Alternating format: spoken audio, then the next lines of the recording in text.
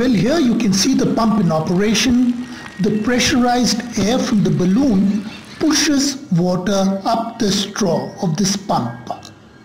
To make this simple pump, you need a plastic bottle, a flexible straw, rubber glue and scissors.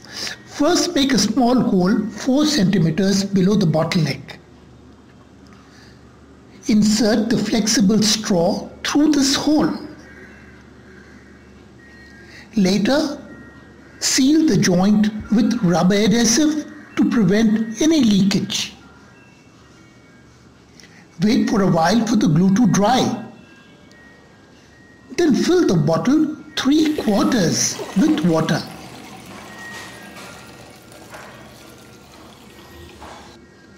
Now finally, inflate a medium-sized balloon, stretch the mouth of the balloon and fix it on the bottle's mouth.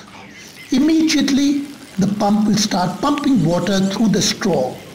The pressurized air from the inflated balloon will lift water up the straw. All the water from the bottle will be lifted up. It's a very simple and elegant pump, and it will be a sure hit with young explorers.